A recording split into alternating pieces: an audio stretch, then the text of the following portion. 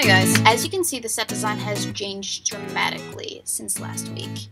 We here at Weebo Productions have undergone a significant remodeling process. Actually, that's not true. We have moved very, very far away, to university in fact. And by we, I mean me, because I am really the only person carrying all this dead weight. Granted, this channel is just a team of one. But I'm being silly, my goodness. The entire point of this video is to criticize the shortcomings of women's fashion. So let's get to it. As you all know, it sucks, it makes no sense, and it's geared more towards looking good rather than comfort. From the corsets to the mini skirts, the cards have been stacked against us in a never-ending cascade of waves. And that's not to say that men's fashion doesn't have its own shortcomings. I mean, just check out men's fashion circa 1990s with the baggy jeans.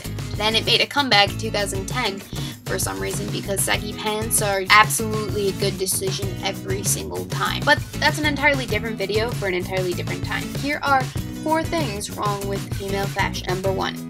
The impracticality. I am, of course, speaking of the pocket struggle. Oh my time lords, is it a thing? How am I supposed to hold my keys, lip gloss, phone, iPod, wallet, the still beating hearts of my enemies, my pocket 4th edition cat in the hat, my button collection, all 10 seasons of Friends, and my sunglasses in something only big enough to hold a third of a banana? And don't even get me started on the fake zipper shenanigans going down with jeans, shoes, pants. Who even needs a zipper to nowhere? I mean, seriously, come on, guys. Number 2, the whimsical sizes. Women's clothes sizes are meaningless. I am a pants size 6A according to Gap, 11 according to No Boundaries, a 7 to 8 according to Maurice's, and a 9 according to Walmart. My shoe size range from 5 to 7, again, depending on the brand and where I got the shoe and, you know, the phase of the moon. Number 3, the reveal.